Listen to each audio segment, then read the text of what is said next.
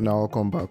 I know say it don't take small why I drop video, and that na because I don't dey do paid mentorship programs with some of una. So if una dey interested in the mentorship program where I go to teach una one-on-one, then just follow the link for the description and then we go take am from there. So but meanwhile, for today's video I go show una how una fit build this profile web page with Bootstrap and JavaScript. I hope say una go enjoy this kind of video because this profile website it makes sense well. We get many things we feel learn for this portfolio website. You see, they even get secure form where we say it get its own recaptcha, and then I can drop one nice animation where we say if we add any animation. So I go teach you now how to put correct SVG animation on top your web pages. So if you check you go see a fully responsive website. If you check for mobile phone, it's still fresh. If you check for tablet, it's still fresh. Check the menu, you click you go see the menu don't they collapse now.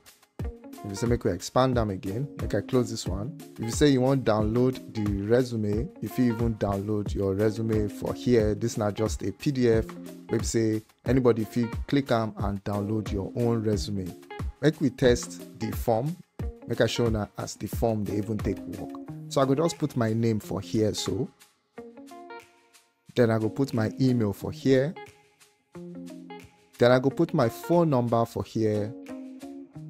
And then make I just drop one small note for here. We say we go take test, say everything done they work correct for us. And because in a secure form, you go need click this I am not a robot. So once you don't validate finish, you can click this send message. It go come redirect you come this thank you page. And if you click even this link for here, we say go carry you go back into the website. And by the way, this site I go show now how we fit deploy them online so that we fit they work with this site. So we say make we check the back end. Now our form name be this. Now the time where the form just show be this. So make we open them, you go see say now the message where the form they give us for here. So anybody if send you message online, are you going to see this message for this backend for here?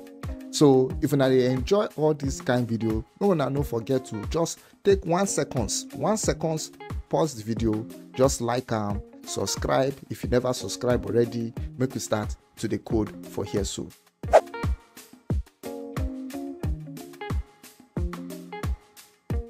now make we build the header for here. So before we start to do anything Bootstrap, I would like to make una download this extension, Bootstrap IntelliSense. It will help us, they give us Bootstrap classes so we know go the documentation all the time.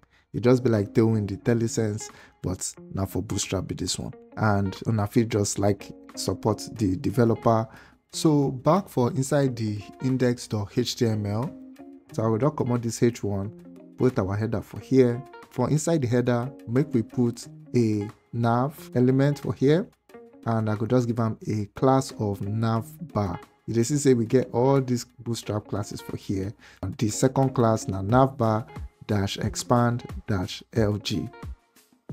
And then we could just give them a background color of PG warning.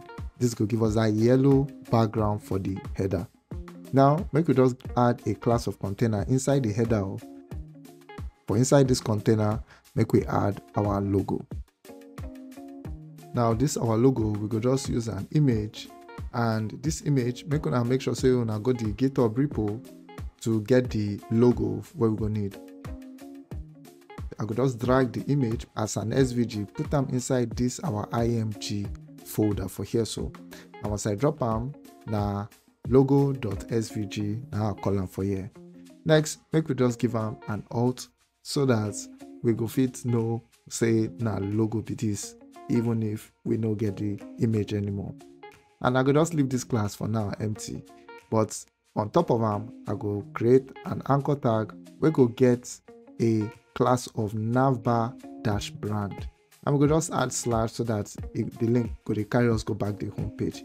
Then make we put the image inside the anchor tag, so we get an image where we fit click on top. Make we preview them, make we see say it work. For inside the browser, you can see say we don't get our logo correct. Nice one for here. So we could go back into our VS Code. You go say we no get the collapse button again. So make we add the toggler or collapse button so that we fit the toggle for mobile phone. So I will just add a comment for here. Make we create a button, and this button go give them a class of navbar toggler. And now make we even give them a type of button so that the browser gonna say this is a button alone. And then make we also add a span for inside the btn, inside this our button. We go give them a class of navbar-toggler-icon. So you're going to show those three lines we will always see for the button. Now we go back into the button elements and we go add some data attributes. So the first data attribute we go add now data-bs-toggle, and then we go just set them to collapse, and then we go give the second data attribute for Bootstrap data-bs-target. Now we go to use them to the target the menu or links where we want to hide or we want to show. So like the ones we go there for here, we go to use them, they hide them, they show. Now make we add a div, and this div we go give them a class of collapse, and then we go set a navbar-collapse for the class for here, and then we go just give them an ID.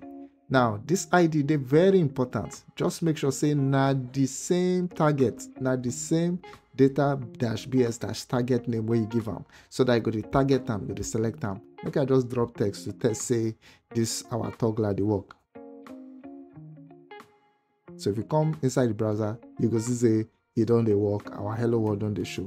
So make we go back into VS Code, make we come out this H1 for here, and then we go just replace the H1 with a UL element, and this UL element we will come give them a class of navbar-nav.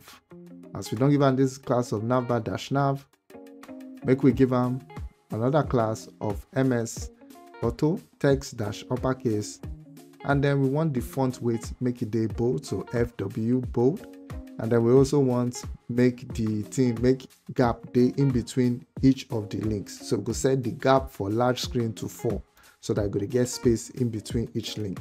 Now make we add the links for the bottom for inside this UL element. We will just add a li with a class of nav-item, and then it will get a child like a link of the child. So we will use the angle bracket to create that child, and then we will just set the link to make it get a class of nav-links. Now we want to make them happen 3 times. So we go say for after the li times 3. That will give us 3 LIs with anchor links inside them.